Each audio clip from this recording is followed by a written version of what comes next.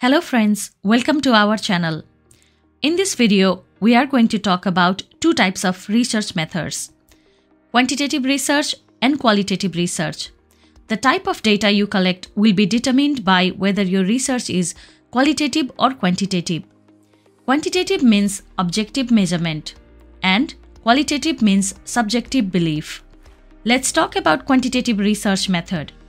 This method measures quantifiable things which can be measured using different methods. For example, length, quantity, etc. As they are objective data, we cannot argue with them. For example, the weight of this person is 60 kg. The distance from Sydney to Melbourne is 877 km.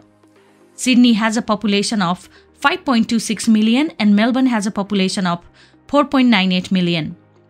These are all quantifiable and have certain value, so we cannot argue with them.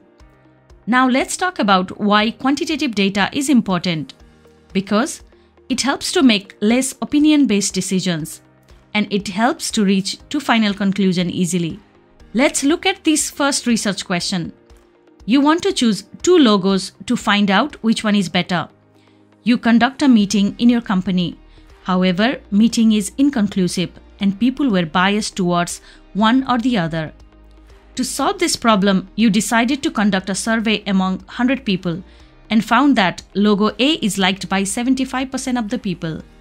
Now, it is much easier to decide on which logo is better because 75% of the people liked logo A over logo B, and 75% is a quantifiable number.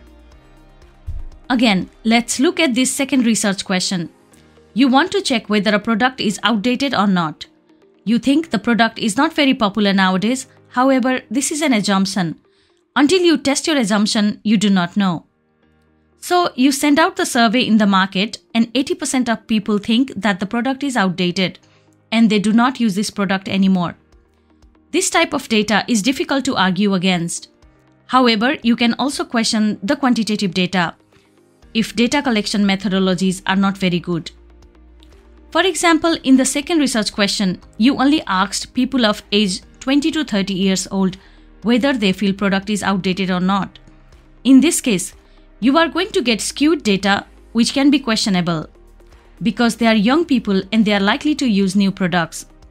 If you had used different groups of people, for example, young, middle-aged and old people, you may have gotten different results.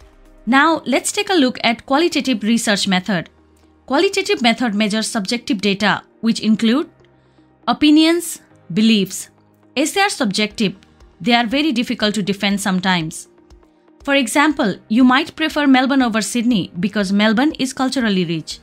As you can see here, this is an opinion made by you, which may not be true for another person.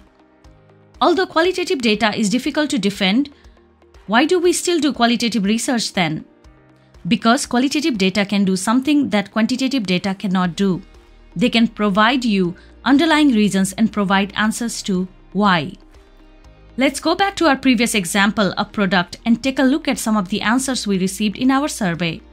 Many participants said they don't like this product anymore because product is expensive, while other participants said they don't like this product because the company is not locally based. Now we have found two distinct patterns here. One, product being expensive, and other, company being outsider. Let's take a look at the first one where people said product is expensive. Now we can start asking other questions such as, how many people think that product is expensive? What is the age group of people in this category? Where do they live? What is their average income?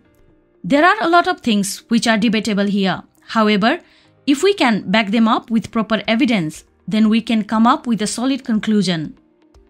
Therefore, we need to use both qualitative and quantitative method to make good decision. In any research, quantitative data provides framework to the idea, and then observation we made using qualitative data will provide explanation behind those ideas as shown in our product example. That's it for today, guys. Please like and share our videos and subscribe to our channel for more useful content like this. We will see you again in next video.